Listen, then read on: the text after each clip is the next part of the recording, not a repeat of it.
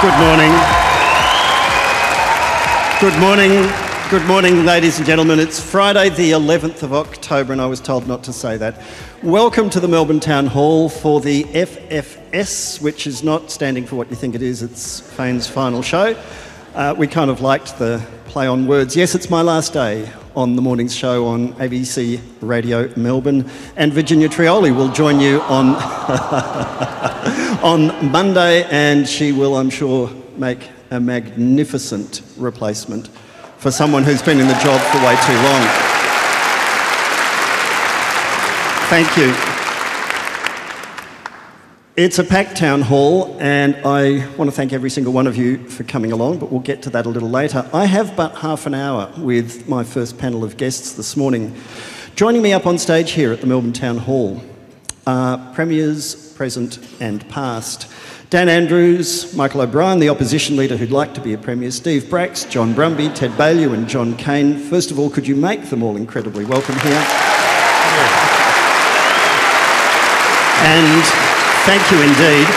I know you'd really like to keep applauding, but every time you applaud, I lose 5 seconds. And look, every second I've got left is incredibly precious. Dan Andrews, first of all, good morning to you. Thanks for coming along. It's very good to be here, John. You were doing what 23 years ago? Can you remember? 23 years ago, I think I was working at the Labor Party head office, working hard to get the bloke sitting to your left elected. Oh, okay. So were you were taking the cash out of the Aldi shopping bags? That sort of something like that. Yeah, not quite, John. Didn't I just say it was great to be here? You're tempting us to tell jokes about how we're all here to make sure this is the final show, but no. I've had a few of those already. There's no doubt about it. I'm sure you have. And what is it in the 23 years in which, well, from back when you were an apparatchik, is that a fair description? Fair or otherwise, I'm sure you'll use it. Yeah, and I'll pretty much, this is the theme for the first half hour, because we've got people here who have shaped this city over just the time I've been doing the morning show.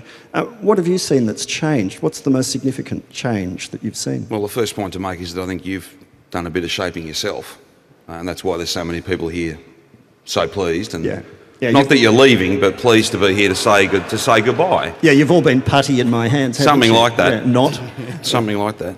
Oh, look, I don't necessarily focus on the things that have changed so much. I'm more focused, John, on the fact that I think Victoria's at its best when we lead, and each of us have had an opportunity in different times to play that role, but I think we're probably more confident in our position as national leaders today than we've perhaps been at any time.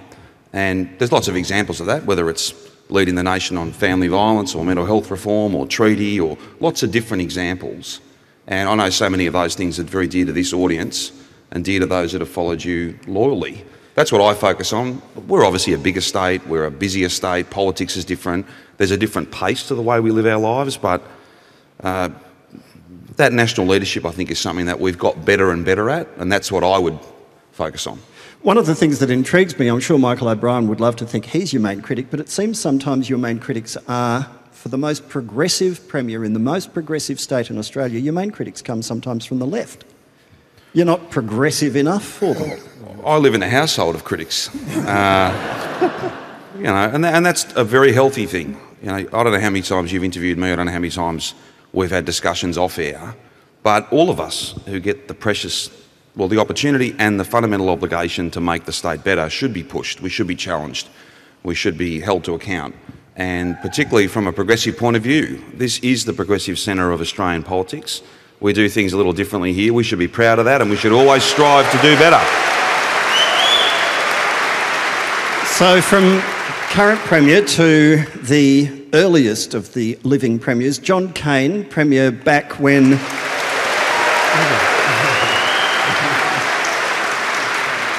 Back when I was a bushy-haired, mustachioed, bearded lawyer with an elephant earring at Fitzroy Legal Service, Jon Cain, you were the Premier and you bestowed upon the legal service then a Premier's commendation. I always remember how remarkable it seemed that the Premier had time to go and look after some troublemakers in Brunswick Street.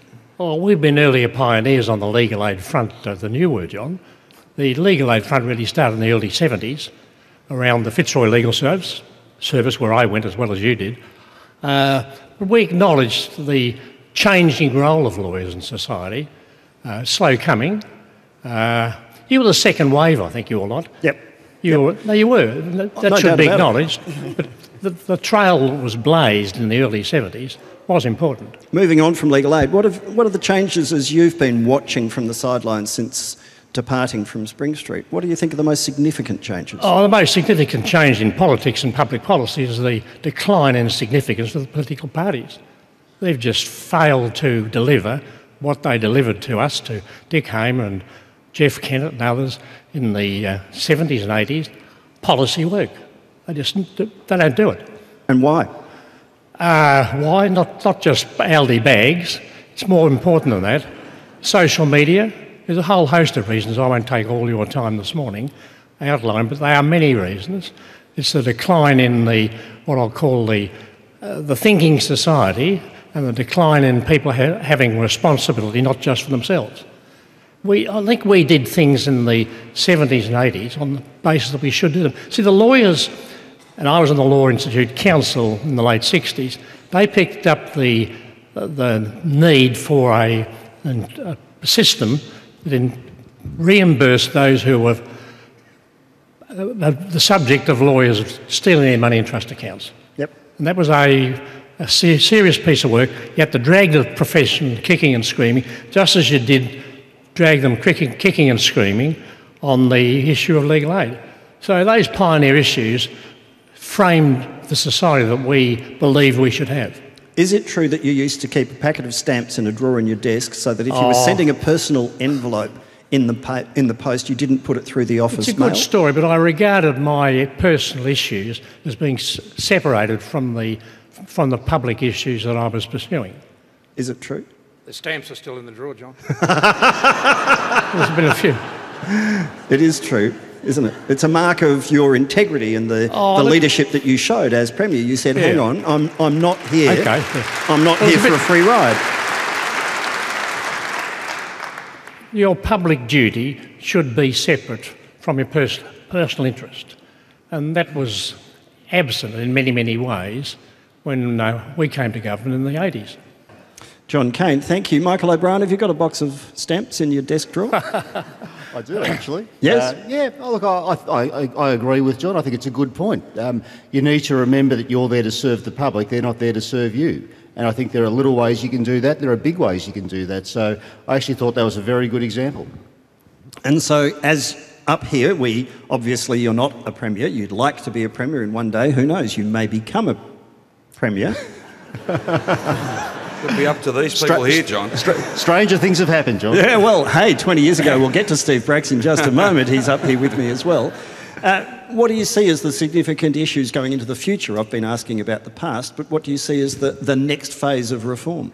I think population growth and managing population growth is a huge challenge for Melbourne and Victoria.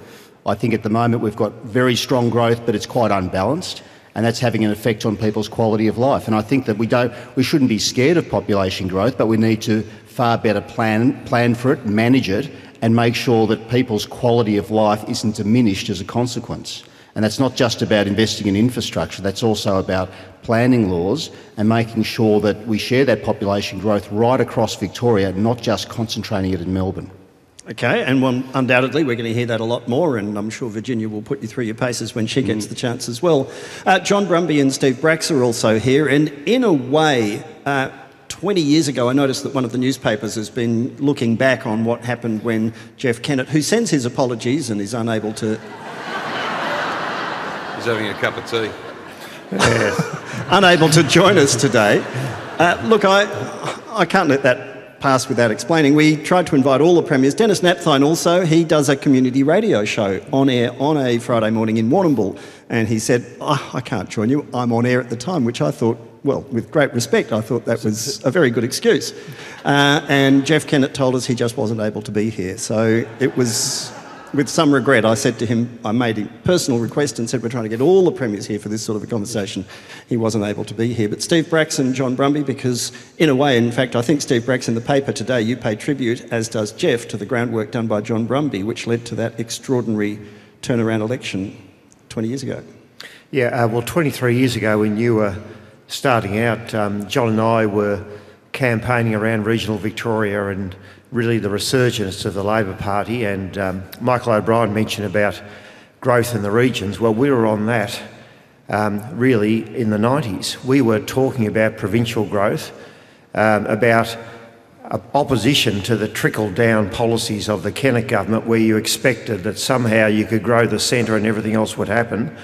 We felt that we needed to invest in the regions to make sure that we got growth and development happening, and that was the hallmark of really what happened 20 years ago when we unexpectedly got to government in '99, and we did it on the back of, John, I think it was about 7 or 8 regional seats, which was extraordinary, really. And you hadn't seen that sort of resurgence for Labor in regions. And the only other time you saw that was John Cain's father's government, really, when you saw those regions were coming to Labor. Now, Jon Cain, of course, had 1 seat in Ballarat, 1 seat in Bendigo, and had some seats in Geelong, but we had a significant clean sweep. So it was an important era, that era, when John and I were crisscrossing the state, talking about country and regional Victoria, saying it should be part of the whole growth sort of notion of Victoria, and that was really what told, I think, in '99. Was it just that issue? No, it wasn't that issue. What about the perception that you managed to create? It never is one issue. You don't lose an election on just one issue. It's usually 2 or 3. And probably it was, and this audience would remember, the significant period when there was cuts to education, to health, schools were closing, hospitals were closing. We saw teachers who were being sacked. We saw gags on the workforce who weren't able to speak up. Those things were accumulating alongside the disparity in growth between the city and regions, alongside, I guess, a time when the Premier of the day was seen as arrogant, out of touch and didn't care. And so we played on that, and it was those multiplicity of issues which really got us to government. Was it just something you played on? Was it a perception you helped to exaggerate, or was it real? No, it was real. Of course it was real. God help us. Jeffrey will be here in a minute, John. Yes. He's making his way through the crowd outside. Well, you know, you talk to... Right of reply, yeah. You know, we talked to communities in which their rail line was closed. We had to reopen the Ararat line, the Maryborough line, the Bairnsdale line. We had to upgrade rails to the regions. They were all closed or degraded. Hospitals that were closed, we had to reopen. Schools that were closed, we had to reopen. Yeah, this was a significant issue. John, I think 16 minutes to 9 on ABC Radio Melbourne, broadcasting for my last show from the Melbourne Town Hall. We have here on the stage with me Dan Andrews, the Premier, and then all the previous Premiers that we could get to be here on stage, with only the exception of Jeff Kennett and Dennis Napthine, who were unable to be here, which means you can say whatever you like about them because they're not here to respond. John Cain. I think the change was more profound. There were detailed things, as Steve has outlined, but till 1982, when we won government, Labor held government in Victoria for 8 years. For the next 40 years, in 2022, when Dan Andrews comes to his next election, over those 40 years, Labor will have been in government for about 28 of them. That's not by accident. Profound things were done. The Constitution had to be changed to give you a fair voting system. The electorates were loaded against Labor in the 70s. There was a whole host of things that changed the shape of this society then. And that's what it has resulted in. Victoria's a Labor state, and it wasn't before. I'll get to Ted Baillieu on that in just a moment. John Brumby, you then got the hand pass from Steve Bracks in time to try to establish yourself before you went to the polls, and we'll hear from Ted in a moment about that election. What do you think of the significant changes? Because you were in federal parliament before you came back and went into state parliament. You've been in public life now for decades. Yeah, and I think there have been huge changes, John, and I was thinking about this as I was walking in this morning. But I think, you know, the big one, to reinforce what Michael said before, it's population change. So, you know, when Steve and I, when we were elected back in '99, population growth in Victoria was under 1%. And I remember this, we used to, because of the budget projections, what's the population growth going to be? And it steadily built up, and really ever since that time, Victoria's been growing at pretty close to 2% per annum because people want to live here, for all the reasons Steve said, because our hospitals are great, our schools are great, and our quality of life is so good. The second aspect of population is students. So that's been a profound change, the number of international students. So you see that around Melbourne and Parkville and the top of Swanston Street. I think the second big change, John, has been technology. You know, the 2010 election campaign, my staff in the back said, we're going to introduce this, it's a bit risky, it's a new initiative, we're going to have iPads. We're going to have an iPad in the back of the car with us, right, when we campaign. But you think of Uber, you think of the technological revolution, you think of how it's changed Parliament and the work of politicians. I think that's a big change. I think politically, the change has been to freer votes in the Parliament. So Steve and I did that a little on what was called somatic cell nuclear transfer. Sorry? Stem cell research. Right. My government did it. Dan was the health minister. You wouldn't want to fight an election on that, would you? With abortion law. Well, it was about medical research, actually, yeah. So maybe you would. But we did it on abortion law reform. Yep. And, of course, Dan's government has done it on voluntary assisted dying. So I think they're three of the big... The big reforms?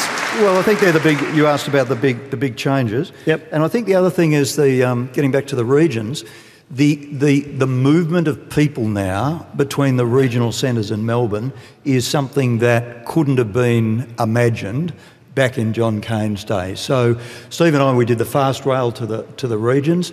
The number of people in Ballarat, for example, who commute back and forth to Melbourne every day in a workforce, it's around a quarter of the workforce is moving every day. Absolutely. And this mobility across the state, and the final thing I want to mention is the whole sort of response to climate change. We built the water grid across the state. No other state's done that, and I think we copped a bit of flack for it, for things like the desal and pipes, but it has served our state extraordinarily well. Certainly has, and we have to acknowledge also the work of Joan Kerner and, you know, the fact that there are 6 men up here. Victoria's had a woman premier. Sadly, she's no longer with us, and she's much missed, I know, in the Labor movement, but as a pioneer in Victorian state politics, Joan Kerner, who copped a lot of the flack that you're referring to there as well, much missed, I'm sure, by many of you here, and we should acknowledge her as well this morning. Ted Baillieu, you came in and managed to knock off John Brumby after he got the handball from Steve Bracks. We did a deal. What was that? John had had enough, and we did a deal, didn't we, John? Just the public weren't let in on the secret. So how do you see it and those changes? And you... Well, one thing I don't want to do here is re-prosecute all the arguments that political parties do have and have had over the past years. Most governments do good things. Most governments make mistakes. But I think there's a core to the state of Victoria that needs to be recognised, and that this state is an intellectual state. It's a multicultural state. It is progressive in many ways. It has its conservative streams. But it's also the arts state, it's the cultural state, it's the business state, and it has an extraordinary history of excellence. And perhaps some people didn't expect we were going to win, but we were confident that we were on the right track, and in hindsight you'd say we won the unwinnable. We won in 2010, I believe, because we pitched to that market, and I believe that's the future as well. And if you look at the challenges that lie ahead of us, I don't think most Australians have got any idea of how we're going to cope at the moment. In the next 30 years, the world's population grows by 40%. 40%. And more than 2 billion of that 40% will be in the Indian Ocean region, and a lot of it on our northwest frontier, and we have to be part of that. We have the opportunity to be part of it because we have a multicultural base which gives us the gateway, and we need to reach out internationally at every opportunity, and I pay credit to the work that Jon did in China. We did work in China, we've done work elsewhere, we elevated international engagement. Dan's done it in a different way, but increasingly that is our future. It sounds as if you're in fact criticising the current Prime Minister, who was just the other day, well, seriously, in Liberal Party terms, you're a revered figure, you're someone who, took the Liberal Party into office. There's not that many people I'm not here to criticise anybody, Jon, and that's what... Well, he was talking about, he's worried about internationalism. He's going with Donald Trump and saying, we're not going to go down that path. Well, regardless of what people say, the reality is we have to engage because it's on our border, and those who would stand up and say, put a halt to population growth, I don't think that's the answer. The answer is to find a way of more constructively and efficiently putting our infrastructure in place that can cope with the growth, because we're in catch-up mode to some extent, keep-up mode to another extent. We've actually got to get ahead of that growth.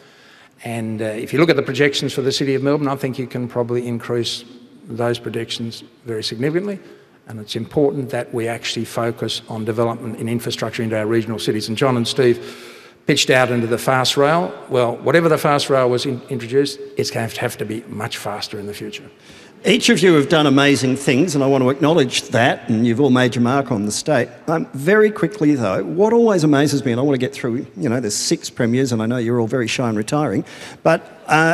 5 premiers and an opposition leader. You've outlasted us all, Jon. And I appreciate the vote of confidence, Jon. That's I'm just trying to be strictly accurate. It is the ABC after all. They might do that sort of stuff on commercial radio, but not here at the ABC, Mike. But what always amazes me is how tribal politics has become. And I've worked with all of you, and I've worked at different levels, fairly closely, got to know you all, and I'm always amazed at how tribal politics is and has become. Very often I'm talking to people on different sides of the divide, but you don't have that much to do with each other, and yet you all pretty much agree on the big things. Why is that? Dan Andrews. I think the system is at its best when you can work together, and we've seen some examples. Jon mentioned a few in social policy terms.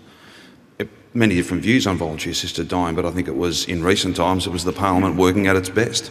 A big issue that's confronting and challenging, deeply personal, but we're able to put aside those tribal differences, the things we argue about every day, to get what I think is a fantastic outcome. At the same time, Jon, I don't know, I don't shy away from the fact that there are things that are worth fighting for. You can do it in a civil way. You can all sit and share a stage like we are today, but there are lots of things that are worth fighting for. And I'm not in any way upset to disagree with people who don't see the world my way, but you can do it in a civil way, and that's always important. Steve Bracks. Yeah, I actually would contradict your view, because I don't think it is any more tribal than it has been. You look at the 50s and 60s, it was pretty tribal then, by the way.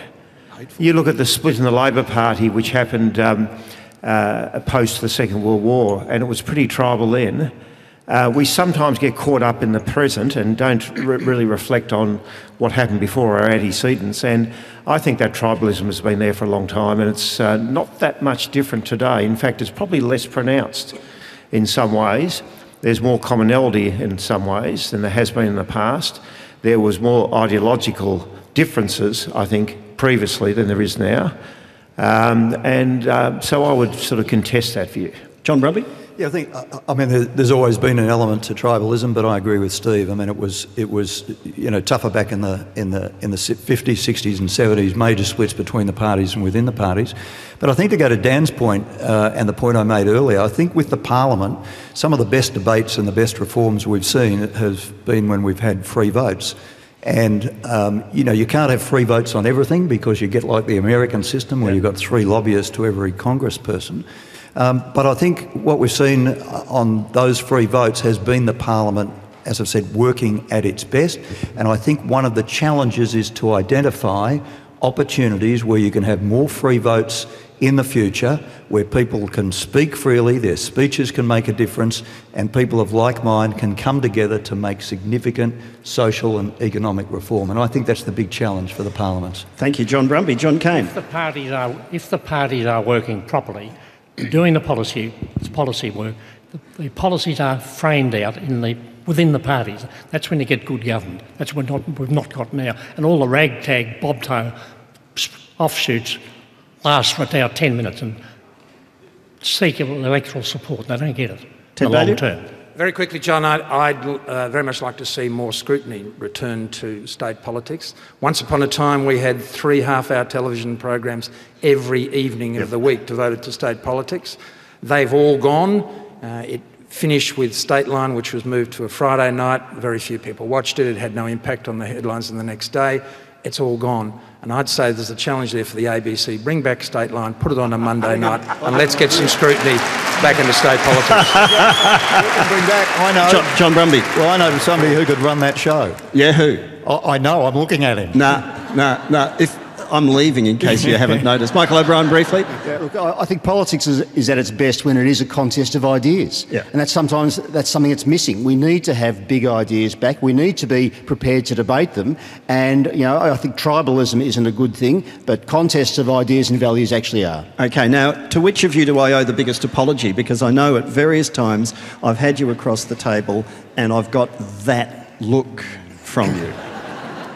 Well, I've got to say, I asked somebody who does a bit of research for me, I said, try and find an interview with Faine where, he cracked a few jokes and he was funny. He said, can't find it. It's just Faine arguing with me. Yeah, But you don't owe me apology. John, you've been a wonderful, wonderful asset for Melbourne, really. You have, and it's part of that pluralistic society. It's about the debate of ideas. It's about leadership for Victoria. You're a respectful person. You're a courteous person.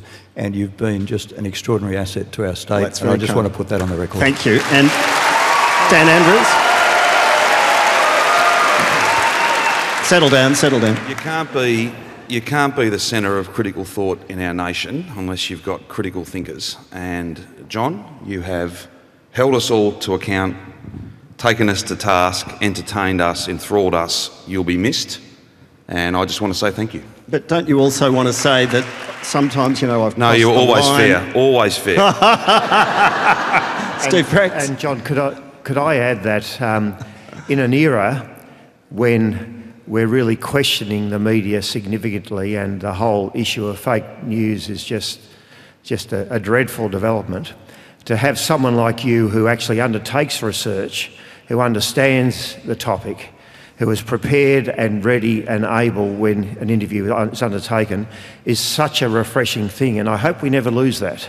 I hope we don't lose the sort of ability that you've shown to make sure it's about proper and appropriate research going into an interview and making sure you get the best out of that interview. Thank you, Stephen. Ted Baillieu, you've not always appreciated that research. There have been times where you've scowled at me from your significant height. I don't remember a single time scowling at you, John. In fact, I don't remember walking away from an interview with you thinking that I'd lost. Oh, very good. Michael O'Brien. Just very quick. Yeah. I think there was someone who pretty well walked away from an interview with you in '99, and he's not here, by the way. Michael? John, the greatest compliment I can pay is that there was no such thing as a free kick in a Jon Faine interview. You had to do your homework, you had to be on your mark. Even if it was a story for me where the government's having a bad day and I'm called on, I still know I'll get tough questions because you're the greatest devil's advocate Melbourne soon. We're coming up to the 9 o'clock news. Could you please thank Jon Cain, Ted Baillieu, Dan Andrews, Steve Bracks, John Brumby, Michael O'Brien.